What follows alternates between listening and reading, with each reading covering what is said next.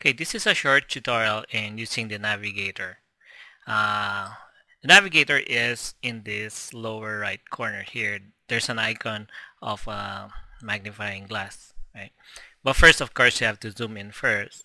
And I'm going to go to my Navigator here. I click, and then you'll notice there's a box that will show up, and you can pan. And then let's say you're satisfied with that view, you just click out. Okay, now there's also one shortcut key for the Navigator, which is the letter N. Okay, so while you're working, just type in letter N, and there, the Navigator box will show up. That's pretty handy, right? So let's say I want to just zoom into the tips word. I click on it, and it goes to the tips word. Okay, but what is nice here in the shortcut key is that wherever my cursor would go, let's say I'm going to put here in the upper right corner and then type in letter N, the Navigator box would show up in that specific location. Okay.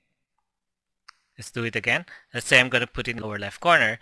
I'll just move it in this side and then type in N.